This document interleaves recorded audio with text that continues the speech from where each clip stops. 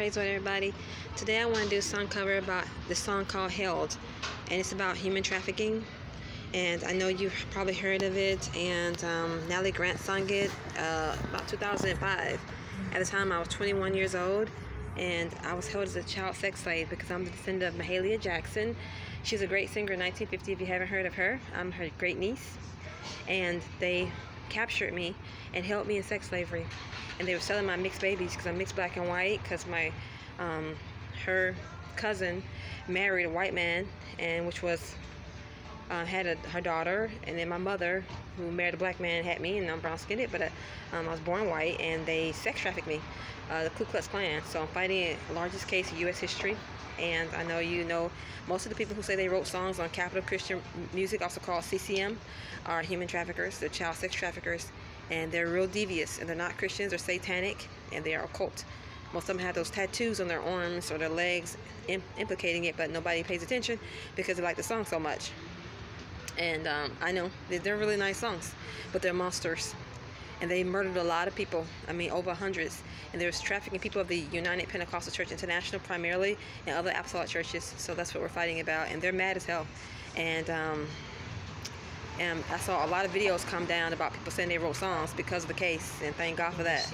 So we're definitely fighting it. But today I'm going to sing Hell, because they were ripping babies out my arms at 8 years old when they injected me with serum to make me have children early, and they had men impregnating my body at 8 years old. And I held my first son at 8 years old, and I breastfed him, and they took him out my arms. And then later on in my life, they took me to the black market where they were selling the babies in the state of Georgia, Atlanta, Georgia. And I think Piedmont Hospital, Grady Hospital, Northside Hospital, if you're familiar with Georgia, they're selling the babies at those different hospitals, and even more.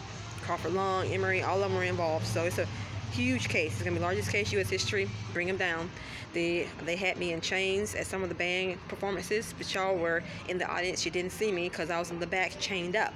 And we're going to bring those bitches down in Jesus' name. You know, I'm sorry to cuss, but it's the damn truth. So in Jesus' name, it's called Held, okay? And it's right from my heart. 2 months is too little. They let him go. They had no sudden healing. To think that Providence would take a child from his mother while she prays is appalling. Who asked us? We're asking, I'm sorry, why this happens to us who have died to live. It's unfair. This is what it is to be held. How it feels when the sacred is torn from your life and you survive. This is what it is to be loved and to know that the promise was when everything failed, we beheld. This hand is bitterness. We want to taste it. Let the hatred know our sorrows. The wise hand opens slowly to lilies of the valleys and tomorrow. This is what it is to be loved and to know that the promise was when everything fell, we beheld.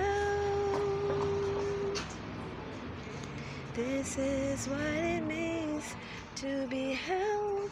How it feels when the sacred is torn from your life and you survive.